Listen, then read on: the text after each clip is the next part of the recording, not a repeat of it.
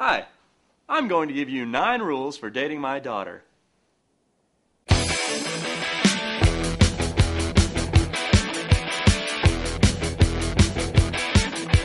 Number 1.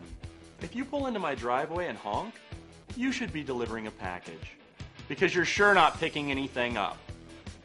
Number 2. Do not touch my daughter in front of me. You can glance at her, but don't glance below the neck.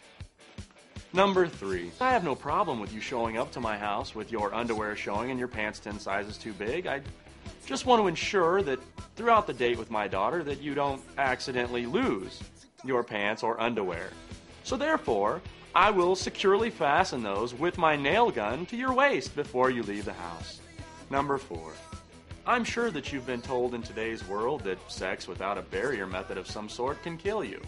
Well, let me further elaborate. I'm the barrier, and I'll kill you! Number 5. I have no doubt that you're a popular fellow with the ladies. But if you go out on one date with my daughter, you will continue to date my daughter, and only my daughter, until she throws you away. Now, as a side note, if you make my daughter cry, I'll make you cry. Number 6.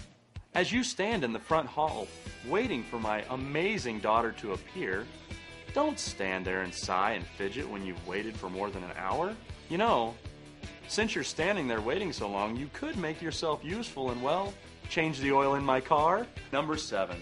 The following places are not appropriate to take my daughter on a date. Anywhere there's a bed, anywhere there's a sofa, as a matter of fact, anywhere there's anything softer than a wooden stool.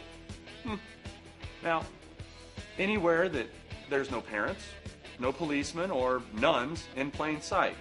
Those aren't appropriate either. A movie would be good, but not a movie that has any kind of romantic or sexual content in it. Movies that involve chainsaws and killing, those are okay. Hockey games are okay, and as a matter of fact, just take her to an old folks' home. That'd be the best. Number 8. Don't lie to me.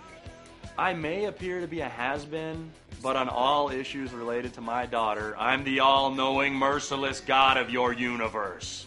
Number 9. Be afraid. Be very afraid.